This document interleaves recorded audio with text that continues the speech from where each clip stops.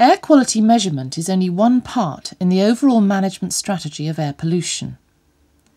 Enviro technology sees air quality management as a jigsaw consisting of three main pieces: air quality monitoring, dispersion modelling, and the building of complex emissions databases. Air quality management is therefore an extremely complicated and often resource-hungry process. Since the early 1990s, Enviro technology has been working with air quality management and meteorological experts worldwide to create and provide systems and tools to simplify the process. This empowers local authorities and industry with the tools and knowledge to enable them to provide answers and possible solutions to today's air pollution challenges. Enviro Technology's air quality management software consists of modular packages that work on a standalone basis or in an integrated suite. They deal with air quality and meteorological data collection, report generation and statistical analysis, dispersion modelling of area, point, line and grid sources, dynamic emissions databases, and real-time air quality forecasting.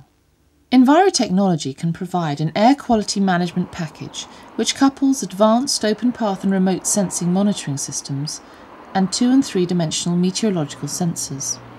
It enables clients to see what has happened in the past, what is happening right now, and more importantly, what the air quality will be tomorrow and beyond. Here, Phil Govia from the Pollution Control Team at Swansea City Council discusses the innovative approach they have taken to air quality management, which relies on software and equipment supplied by Enviro Technology Services to enable them to achieve their goals. The St Thomas Dowis has been in now approximately 7 to 8 weeks along a path length of approximately 280 metres. The whole siting of the station is in response to traffic congestion.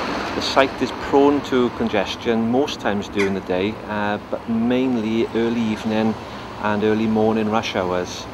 As part of our air quality management plan, we need to establish what levels this area are experiencing already, because as part of the plan we intend to divert traffic from the lower Swansea Valley around the surrounding roads. Now obviously if the levels are quite high existing, then we may face problems with part of the action plan for the lower Harvard area. The whole action plan is to do with mitigating the poor air quality within the lower valley area, in particular around the Harvard, and part of the plan is to divert traffic when conditions are forecast to be poor from the Central Valley corridor to the east side corridor. But again, this corridor is in itself subject to heavy congestion. So we have to make sure we don't make the situation worse here whilst improving conditions in the lower Swansea Valley. There is a lot of development ongoing around the St Thomas area.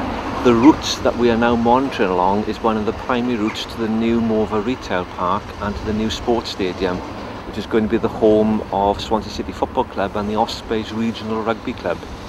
In addition, there are plans to hold major pop events at the stadium. So it is a major draw from traffic all over Swansea to use this corridor to reach the upper parts of the Swansea Valley.